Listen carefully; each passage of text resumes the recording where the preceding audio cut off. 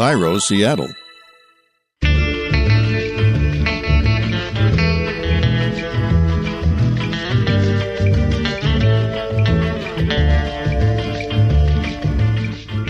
Bell, and this is Your Last Meal, a show about famous people and the stories behind the foods they love most. Today on the program, Christina Tosi. Christina is the founder, CEO, and James Beard Award-winning chef of Milk Bar, a much-beloved bakery with locations in 6 cities, including New York, Los Angeles, and Las Vegas. She's written 4 whimsical cookbooks and been a judge on MasterChef, MasterChef Junior, and the new Netflix show, Bake Squad. She also has a new adorable children's book called Every Cake Has a Story.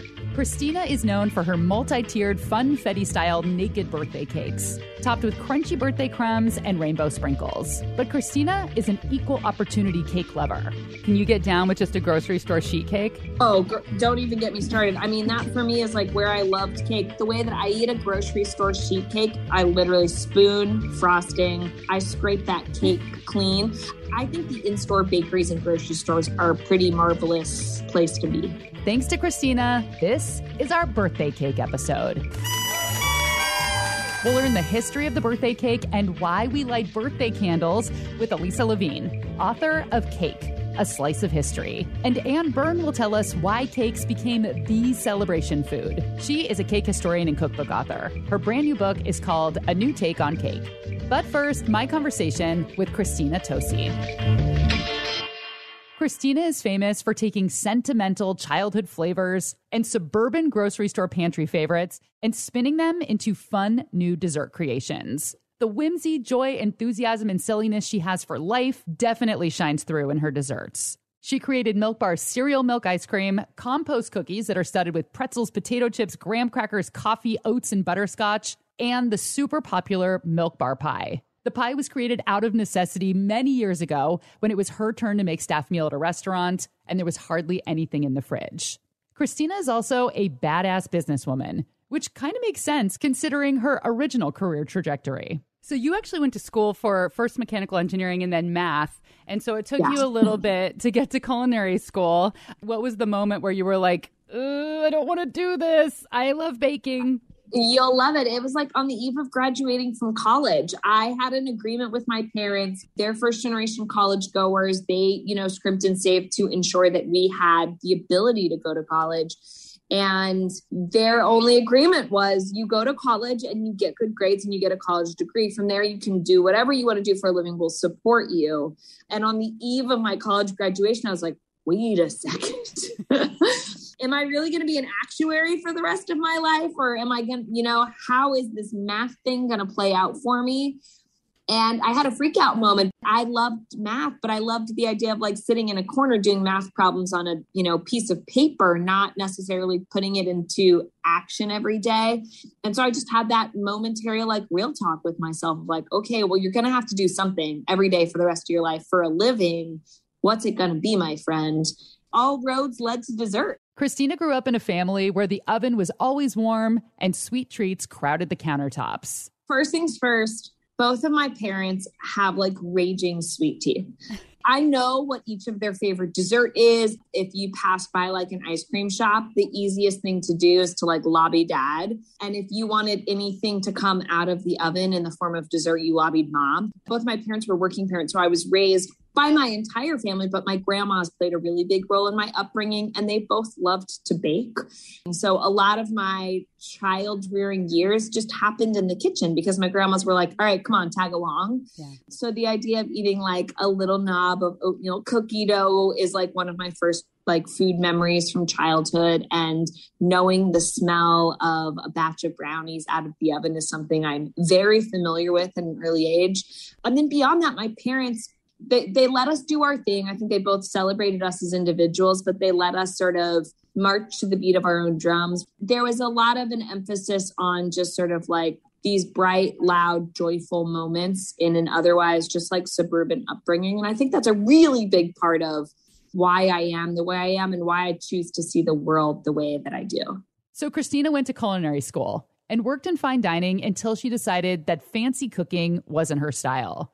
So she ended up somewhere between math and food, In 2005, David Chang hired her at Momofuku to write his food safety plans and help communicate with the New York City Department of Health. But the girl loves to bake, so she would often bake for the Momofuku staff, bringing in treats from home. And David Chang loved her desserts, and they didn't sell any at the time. So he made her pastry chef and eventually encouraged her to open Milk Bar. One of the things you're famous for is the big, tall cake that's not frosted on the sides. The youngsters, they don't even remember that wasn't a thing because on Instagram, there's just naked cakes everywhere.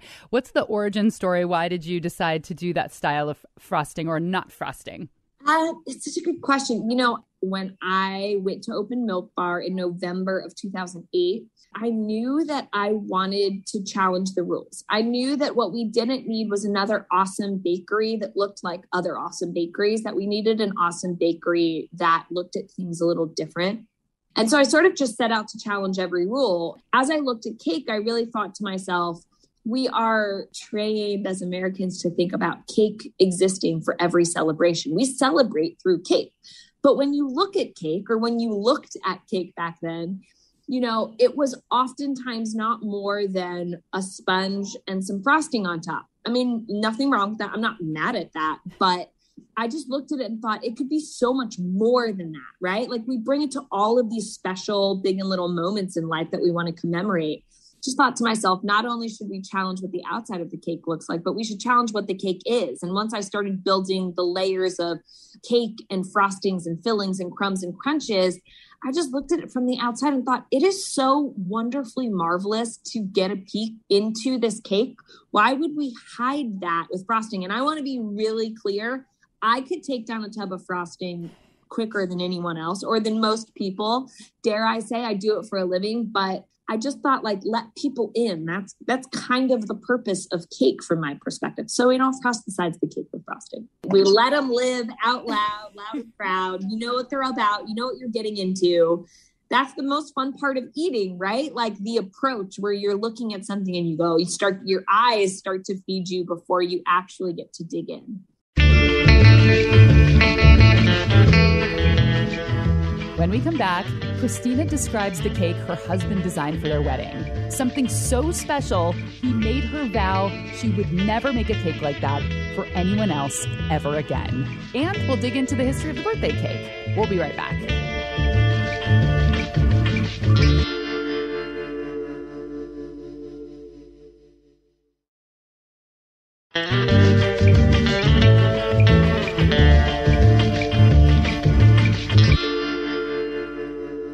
So I read that you had a summer camp themed wedding, which sounds like the most fun ever. I've been to one of those and it is so much better than any other wedding. I'm curious what was on the menu. And of course, what were the desserts? Did you have a traditional wedding cake? You have to love it. So we had everything from like sack lunches to a sweet little buffet, s'mores, of course, right? Like all of the camp moves. My husband got our friends from Shake Shack to bring a whole Shake Shack course to this camping wedding, which is like best burger ever. And then he also surprised me and rented this ice cream truck and turned it into a Milk Bar ice cream truck for the night. Wow. And had my team like surprise me with all that stuff, which was just sort of like really fun. Like you're never too old to be a kid, even at your wedding. That's when you know you've met your match. But our wedding cake, hilariously enough, I was like, I don't feel like I'm equipped to decide on a wedding cake because I enjoy making wedding cakes for other people. And so I let him have his groomzilla moment, I call it. And I said, what do you want as a wedding cake? And he said, I want a mint cookies and cream cake because it'll be zesty and minty and not only be delicious, but feel very sort of outdoorsy and its color theme. And he said, what's the tallest wedding cake you make at Milk Bar? So we make a 6-tier wedding cake. He says, I want a 7-tier wedding cake. And you have to promise to never make anyone a 7-tier wedding cake. Like I want my wedding cake to be the tallest wedding cake in Milk Bar history. So far I've been able to hold true to that promise. That's so cute. I hope it was in the vows. 7 tiers. I know, 7 tiers. Well, we did vow, one of our vows that he promised to me was that we could go to Dairy Queen whenever I asked. What's your favorite thing at Dairy Queen? Because I just only like 2 years ago discovered the peanut buster parfait, and that's so good. That's my favorite. Girl, get out of here. Okay, so I do a blizzard. I do it with Reese's Pieces, 2 times Reese's peanut butter cups, because I like the way that blends in, Oreos. And then if it is a grill and chill, I get a side of French fries that sometimes I dip into my blizzard. Mm-hmm.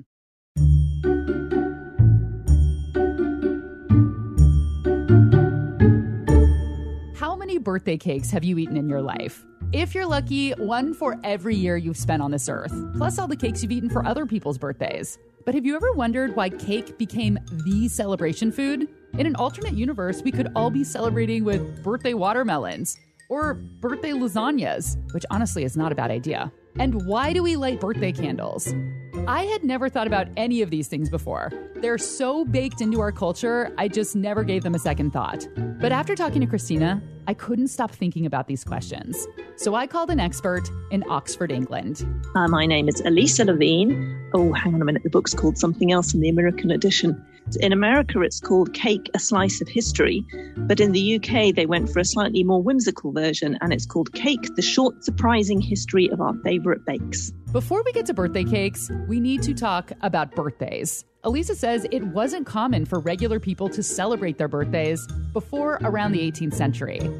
An Egyptian pharaoh or President George Washington would have a birthday celebration, but birthdays were reserved for high-class, powerful people. According to The Atlantic, middle-class Americans didn't celebrate birthdays until around 1860 or 1880. And it wasn't until the 20th century that it became a nationwide tradition. And one of the biggest reasons is super basic. We didn't have reliable timekeeping. A lot of people just didn't actually know exactly when their birthday was or exactly what their age was. But also this sense of being special, of sort of celebrating yourself, and especially for children, celebrating their special day, didn't really come about until we started to think about childhood as being a time when young people deserved to have a really special day made for them. And that, again, depended on quite a lot of things, the lowering of mortality rates amongst children, spare money that could be spent on celebrating children, and an enormous rise in consumerism. The Atlantic speculates that when families got smaller, when people on average only had a couple of kids, parents began to celebrate them. Children started to be seen in a more emotional light instead of just this crew of little laborers who could help you around the farm. But there was actually some resistance to celebrating birthdays. The Atlantic says, quote, birthday party poopers thought that the celebrations were self-centered and materialistic, took attention away from God, and turned children into brats, unquote. I mean, it's not untrue. Even I demanded a giant expensive cake for my 40th birthday. And you can see a photo of that cake and a link to which bakery I got it from on my Instagram. Hello, Rachel Bell. Okay, so now that we've covered birthdays, we can talk about birthday cakes. When did people start celebrating with a birthday cake? Well, cakes have been used to celebrate things for a very long time. So weddings, for example, we have recipes for great cakes and even things called wedding cakes back into the medieval period.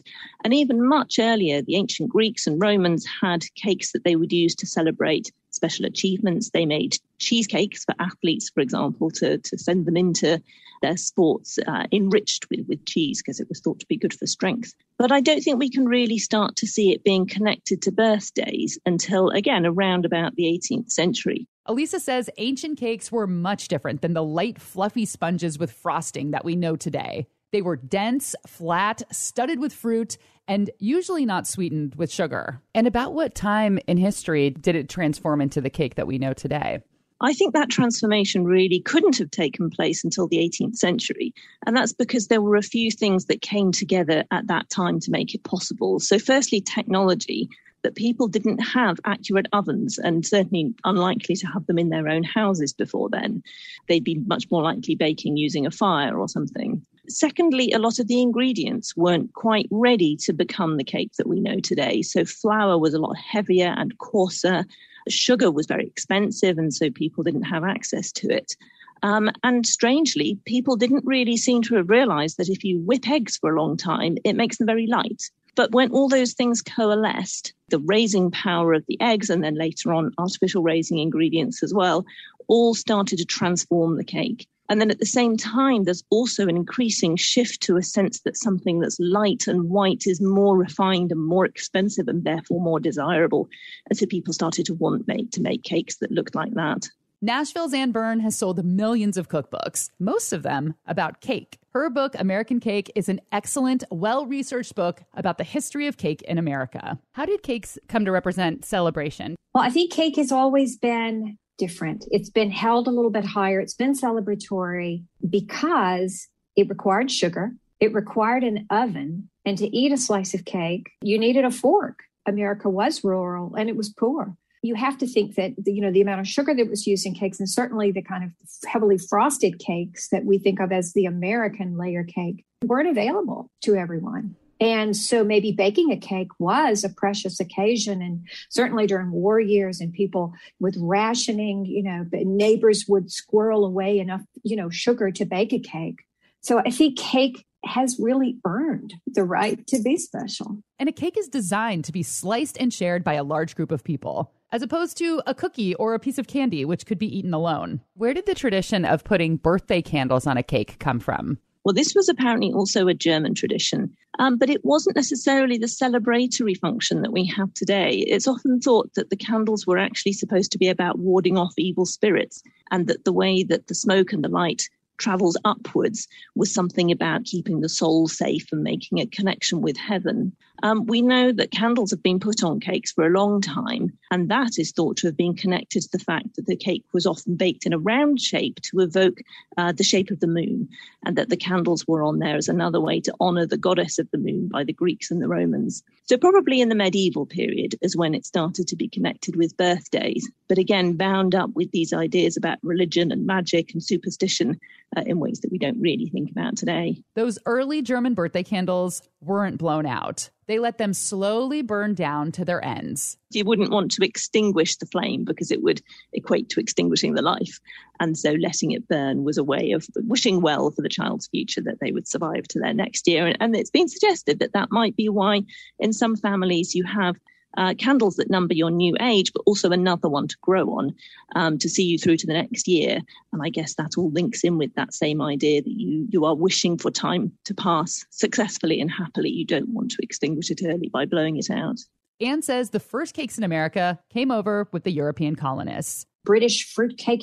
You had pound cakes that were British in origin, and there were early cheesecakes, actually, that the Quakers were baking. But when I think of the one American cake, I think it's got to be gingerbread.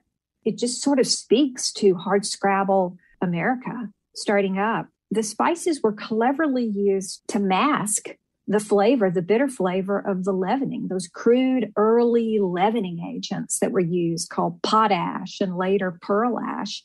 And they were made from hardwood tree ash from burning trees, clearing land in the Hudson River Valley. So all of the cakes that you mentioned as being the first ones seem to come from Europe and kind of took on their own variations. Is there a cake that is the first that is truly American that was developed here? Or because we're such a melting pot, does everything have its roots in a cake from somewhere else? Oh, that's a great question. Rose Levy-Berenbaum told me that she said, the most American cake is the chiffon, because that was the one cake that was invented in this country. And I do think a lot of our cakes have morphed from Europe, and we have transformed European cakes into our own. Even gingerbread has English and German roots. But the chiffon cake was born, in the 1920s in California, in Beverly Hills, where, a pastry chef goes west to find his fortune and bakes cakes for the stars. And that's when he started using the secret ingredient in cakes, which was vegetable oil. And General Foods bought his formula from him for the chiffon cake, and he became an instant millionaire. So when they bought his recipe, does that mean they turned it into a cake mix, or they just bought it so that they could put it on the side of their flour? Exactly. Okay. The latter. General Foods made a vegetable oil and wanted to market it. And so that made the perfect combination. In her book, she also credits enslaved cooks and bakers with introducing ingredients like coconut and sweet potatoes to American desserts, which is how we got coconut cakes and sweet potato pie. Anne also may have the answer to the most divisive of dessert debates: team cake versus team pie. The Pennsylvania Dutch, who are credited with introducing all kinds of desserts to America, had really strong opinions on the topic. They did believe that there was sort of class system, and there were those who baked and ate pies and those who baked and ate cake. And the cake bakers and eaters were a little bit upper crust, the fact that they could afford forks and would not eat with their hands. They thought of pie as something you would make in the morning, you'd take out in your lunch with you, to work in the fields. It was a very portable food, whereas cake was celebratory. You sliced it and you ate a slice on a plate and you ate it with a fork. So I think cakes probably were a way to differentiate class and wealth, and I'm sure race in America. I have never understood this debate. Why do we need to choose between cake and pie? There is no reason to spend all this time fighting when you could just be eating both. I like cake. I like pie. One time I made one of those pie cake-ins, and that wasn't good. So keep your cake and your pie separate, but eat both. And no fighting. When we come back, Christina reveals her last meal. And we do a lightning round where she fires off all of her favorite sweets. We'll be right back.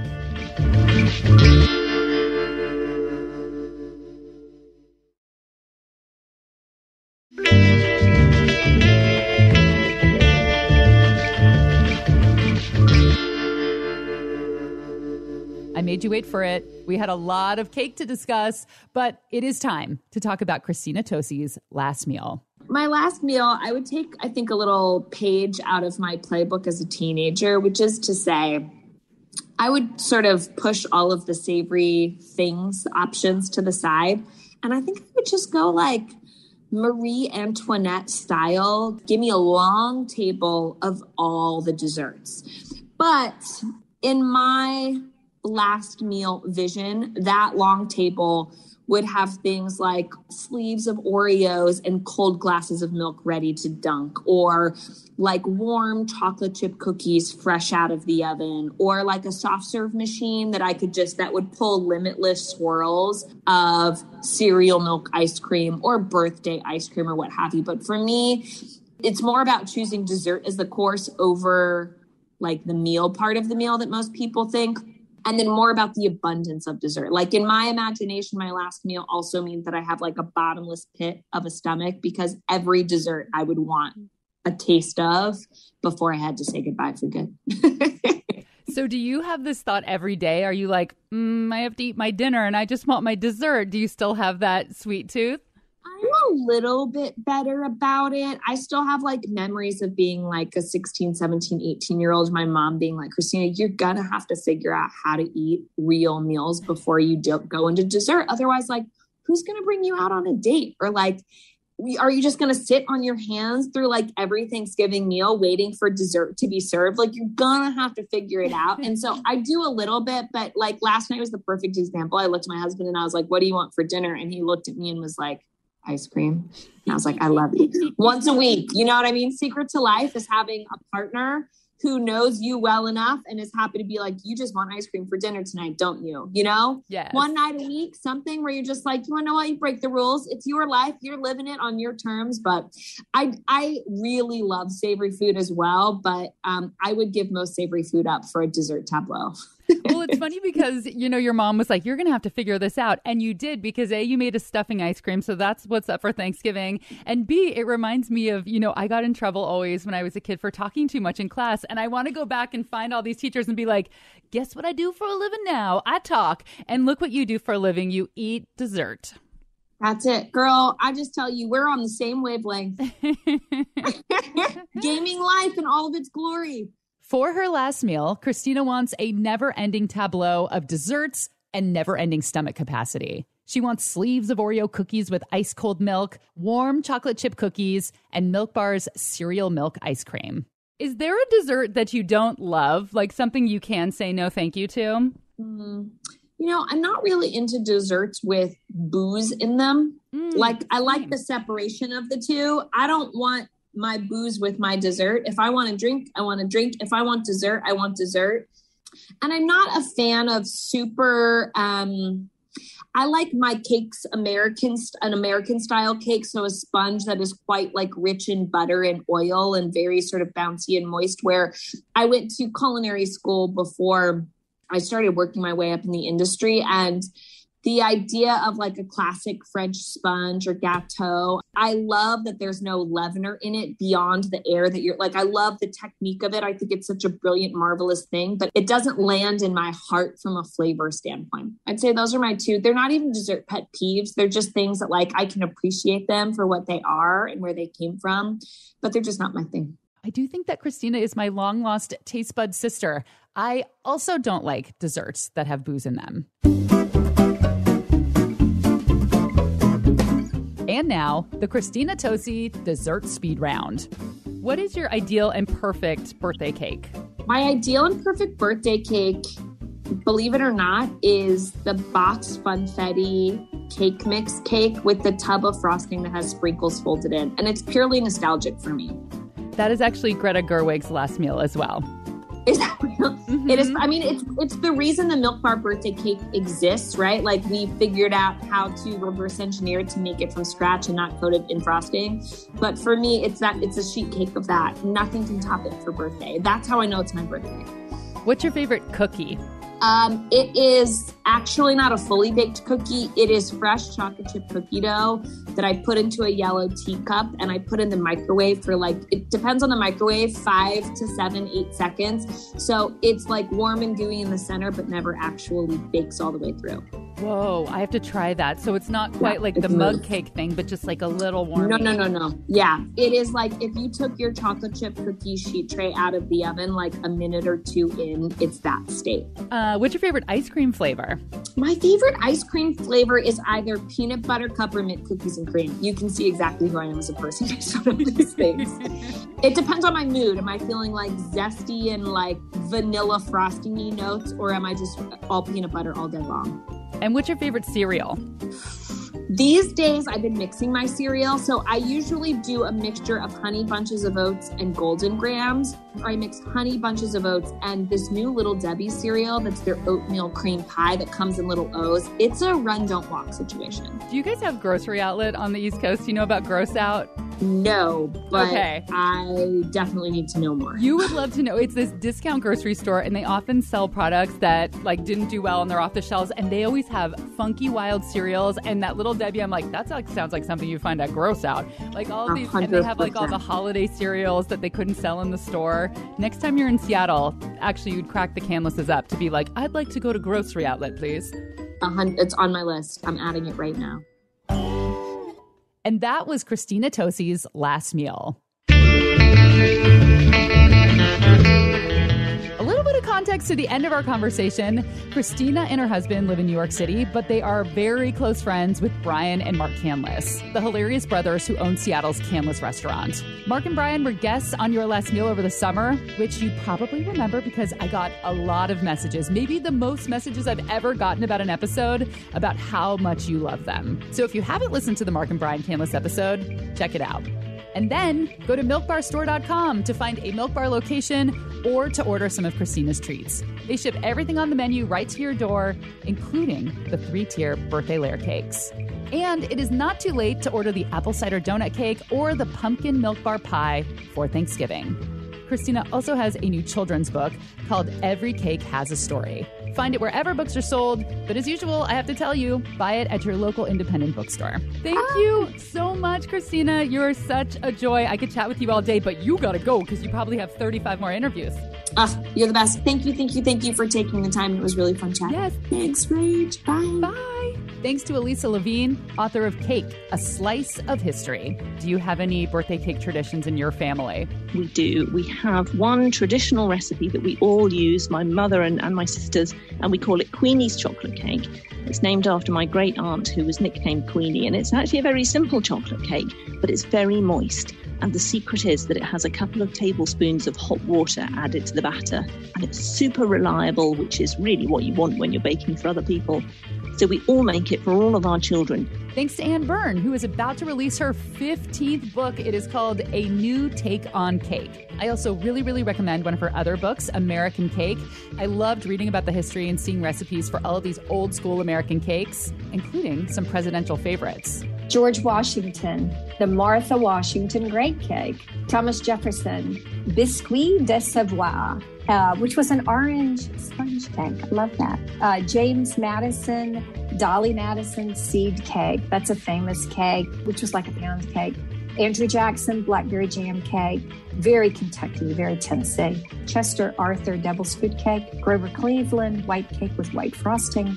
Theodore Roosevelt Clove Cake. Richard Nixon Baked Alaska. Jimmy Carter Lane Cake. Bill Clinton Carrot Cake. I've never even heard of Chester Arthur, so there's a little education about who our president is, too. This episode was produced by Laura Scott and me. Theme music by Prom Queen. It's the birthday cake episode, so if today is your birthday, happy birthday! Make sure you're following along on Instagram. I'm Hello Rachel Bell, Belle. We just had a very fun discussion about birthday cakes in my feed, so if you want to go see what other listeners love for their birthday cake, check out Hello Rachel Bell. A birthday gift for me, my birthday's 2 months away, leave us a review on Apple Podcasts if that's how you're listening. And if you're listening on an app that lets you rate us, give us the whole big 5 stars. I'm Rachel Bell, and this is Your Last Meal.